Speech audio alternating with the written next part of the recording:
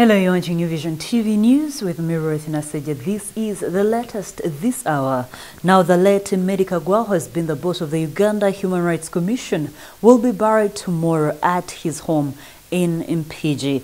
He was confirmed dead this morning at 9 a.m. from Case Clinic in Kampala. According to Case Clinic, the Medi Kaggwa was lifeless by the time his body was brought to the hospital.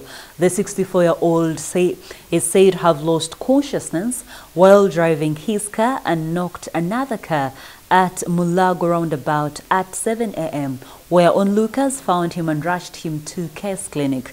The family says he has been battling pressure. One of his last activities he participated in yesterday was the Kids Takeover activation, where he surrendered his office to a little girl, Mastula Nasaka. The workers at the Uganda Human Rights Commission said he moved around each and every department of the commission, showing them someone who had replaced him yesterday. May his soul rest in eternal peace. Now, still on the same story, Ugandans who have interacted with the human rights activist Medi Kaggwa are in shock after receiving the sad news. Condolence messages are still coming in on our social media pages. On Facebook, Chris Zua said, "It is sad I saw him yesterday on live news presiding over ceremony and appreciated his good-looking ways by maintaining the same status. His tenure as an MP, I should say, RIP. Then Godfrey Rains said, "God has called him, so rest in peace.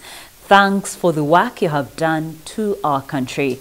Asega Peter wrote on Facebook, he said, "Was he not in police headquarters yesterday? These small gods must be aware. Rest in peace, rights activist." Let us end with Elijah Owili Lomogin, who said, "So sorry to hear this bad news this morning. That was unfortunate, but God knows the reason why it had to happen that way. May the good Lord comfort the bereaved family." We now move on to more stories making news this hour from Ethiopia. Polls opened this morning in Ethiopia's ethnic Sidama state in a referendum for a new federal state, a critical vote in a tense region that could embolden others to follow. The Sidama push for statehood already triggered days of unrest in July that left dozens dead and prompted the government to place Ethiopia's 1,000 region under the control of soldiers and federal police. But the mood on Wednesday morning in the regional capital Hawassa appeared calm. People formed long queues at polling stations at dawn, with some 2.3 million people registered to vote. Away from the polling station, the streets of Hawassa were much quieter than usual, with Wednesday declared a holiday for the vote. Heavy armed police and soldiers patrol the streets.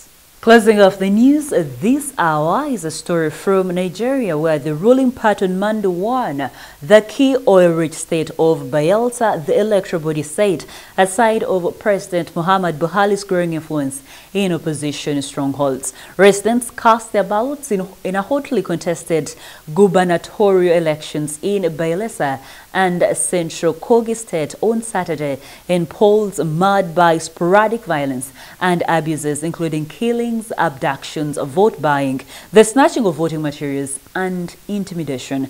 Bayelsa has been ruled by the opposition People's Democratic Party since Nigeria turned to civil rule in 1999. It is a key political battleground because of the lucrative oil and gas sector that is largely based in the southern Delta region. And that is all we had for you this afternoon. Thank you for watching. Be sure to catch my news updates and other programs here on New Vision TV. And you can also follow us on social media. Our Facebook page is The New Vision. Twitter is @NewVisionWire. Instagram is @NewVisionWire. And our YouTube channel is New Vision TV. Catch up with me on my Twitter handle. I am Roth, the voice. Thank you for watching.